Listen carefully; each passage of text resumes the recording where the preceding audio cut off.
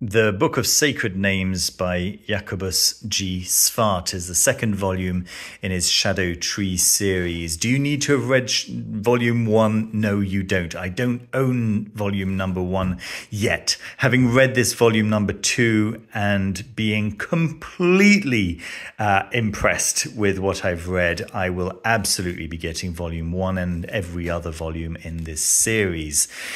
If you have ever used any kind of magic that involves using sacred names, specifically Hebrew names of God, whether it's just Adonai or Yod He Vav He or Ararita, or some of the more obscure ones. If you have ever heard of the Shem HaMeforash, if you've ever heard of the 42-fold name of God, if you've ever heard of just any divine name used in a magical context, and if you've ever used a divine name used in a magical context, this is the book that's going to explain to you what it's about from a Kabbalistic perspective. This is a book of practical Kabbalah, so applied Kabbalah, not the kind of Kabbalah that's most common, really, the kind of Kabbalah where which is a mental exercise of prayer and devotion. This is applied Kabbalah and looks into how various calculations can be made to affect particular effects in one's life, but it's very careful. Careful is the wrong word. It's kind of different in its approach to a lot of results-based Kabbalah magic that I've read in the past. I'm going to let's be frank here.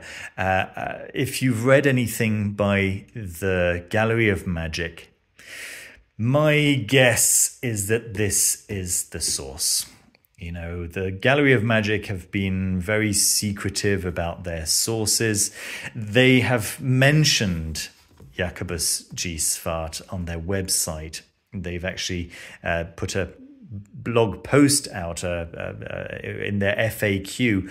Somebody asked, "Are you Jacobus G. Swart?" And the answer was no, and we actually disagree with some of his approaches. My initial assumption was that Damon Brand was Jacobus G. Swart, and the reason that I'd come to that conclusion was because I was looking into the possible origins of their sword banishing ritual, their sword banishing rite, which is fantastic. I absolutely love that rite.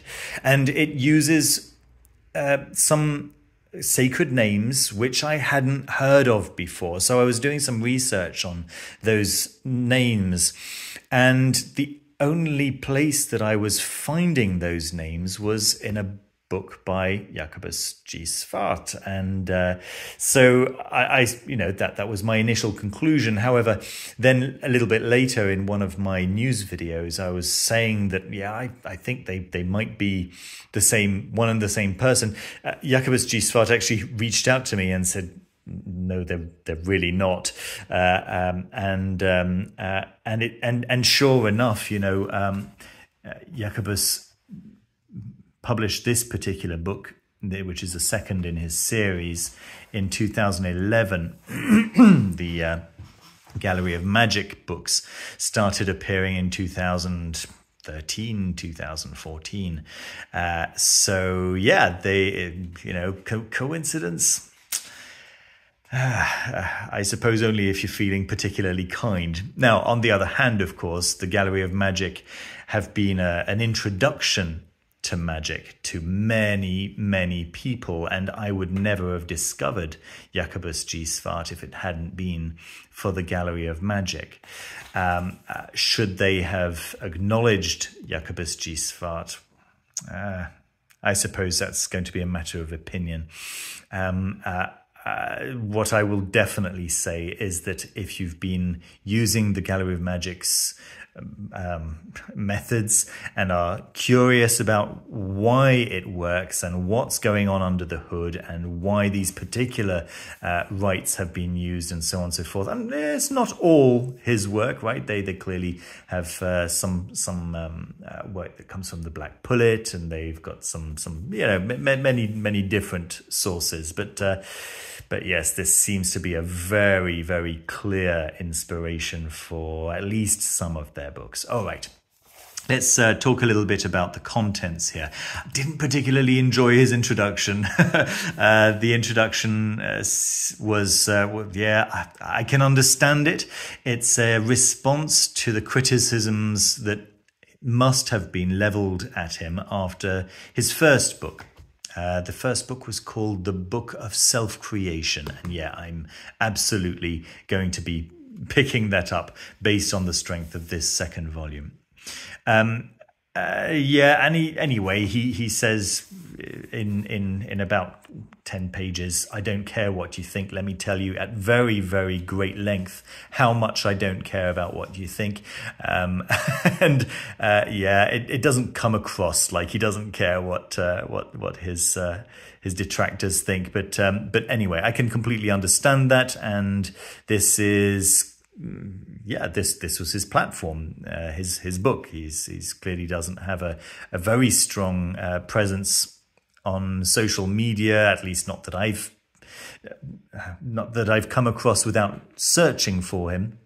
And so, yes, his platform is his book. So why wouldn't he be able to respond to his critics in that introduction? However, once the introduction is over, that's when the magic really starts, and he goes to some great lengths to explain to us very, very clearly, very methodically, and very accessibly how these sacred names work, what they're related to, where they come from, how they are supposed to affect the material world and the other worlds, by the way, and I really like his approach. That there are some recommendations on what to do to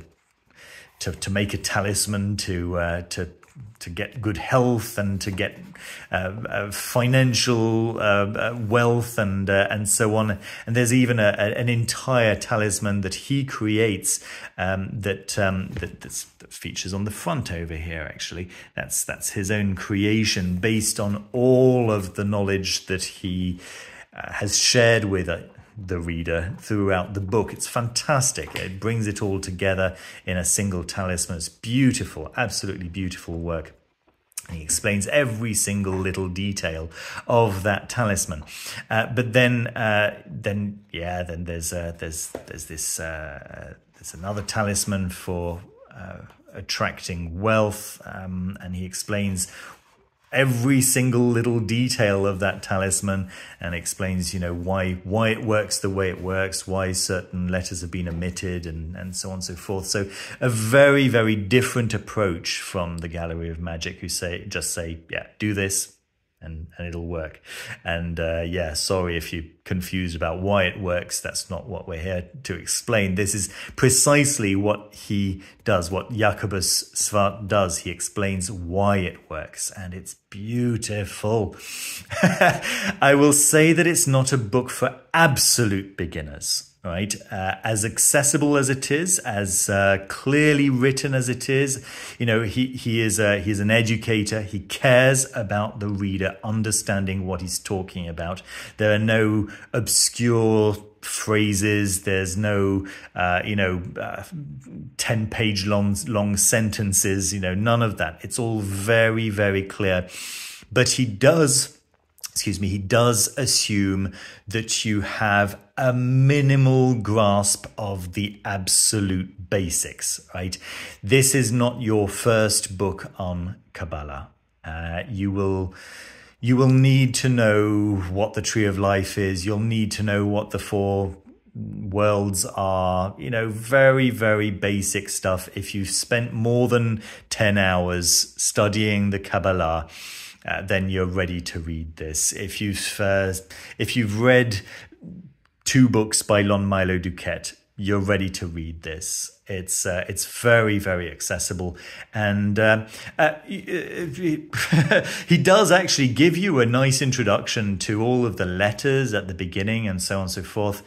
It's just once in a while, because he goes into such depth, he does kind of assume that that you're not an absolute beginner. But if you, as I say, about 10 hours of study, maybe even less, will be more than enough to find this not just accessible but fascinating, and exactly what you're hoping to get your teeth in. And anyone who's studied Kabbalah maybe 10 years ago or whatever, you're going to love this, guys. You're going to absolutely lap this up. What did I particularly like about this? Well, the 72 fold name, his explanation of the Shem HaMeforash is just not a way that I'd ever seen it explained before. It's wonderful. It's wonderful, and it's all from a very it just feels a little bit less cheap. It's not cheapened in the way that many books present it. Many books present it as, okay, so there's this divine name, whatever, use these 3 letters put together and you can get your nails to grow faster, or whatever it might be. Find a nice car, or whatever. Is very, very mundane. Here, it's all explained in sacred terms, and it feels like it's presented in context, and I really appreciate that. Really, really appreciate it. And then right at the very back, of course, all these very cool talismans. There's about 5 or 6, if I remember correctly. They're five precisely. But as you can see, it spans many pages, because each amulet and remedy and spell is explained at great depth, at great length, and in absolute detail. As I say, it's fantastic. I'm rambling. It's a self-published paperback edition. It's print on demand. That's why I've put a plastic cover on it. There's really nothing special about the construction of the book itself. It's perfect bound. It's reasonably nice quality paper. I don't think that this is going to yellow too fast, which is nice, and it's a nice large font as well. Very, very comfortable to read. And that's about all I'm going to go into, really, in terms of the physical aspects of the book. But yes, as you can see, it's all very, very thorough. There we are. The Book of Sacred Names. Expect me to review many more of Jacobus G. Swart's books over the coming weeks, months, years. They're not cheap, okay? Especially for a paperback, but you have to understand that they are large. There's a lot of work put in this, and he's not going to sell millions. This is very, very niche, and so in order to make it worth his while, of course, he has to put the prices reasonably high. And with this number of pages, the price of production on print-on-demand book is very high. I don't expect that he's making a huge amount of money on these books, you know. So yeah, as I say, maybe this particular one isn't the right one for you. But what I'm delighted to be able to report, having read only this volume 2, is that you don't need to have read volume 1 in order to fully benefit from volume number 2. Now, I am absolutely going to be reading volume number 1 right now.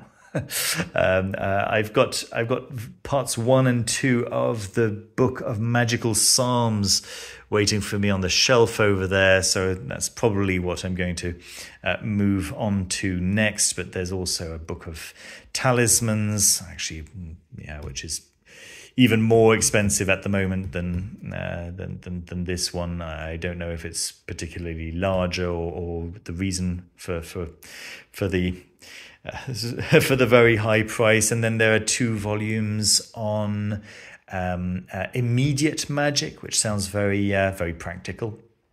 But yeah, there we go. That's my thoughts on Jacobus G. Swart. Fantastic work, sir, and thank you so much for putting this work out into the world for people like us. I hope you enjoyed the review. Don't forget to leave a thumbs up, you know, click the like button down below and subscribe if you haven't done so already.